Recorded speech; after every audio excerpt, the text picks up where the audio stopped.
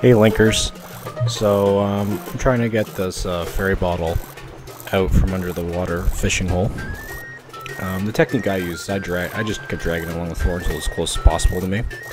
I'm gonna, that's all you really need to know is you can try and fish that one fish that's in my way out of there, but they come back pretty fast. And I do attempt that, but it comes back pretty fast. So I kind of just focus on getting that bottle as close to the lip as possible so you can just kind of bring it up as fast as you can.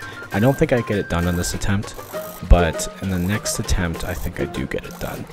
And I just kind of bring that bottle as close as I can to that fish, just kind of test to see how long before he comes after me, and then I go straight up. Alright? You'll see it in the next one. I'm going to stop talking now so you can watch, but that was the technique I used. Drag it as close as possible to me, and then bring it straight up. Anyways, if this video helped you, please like it.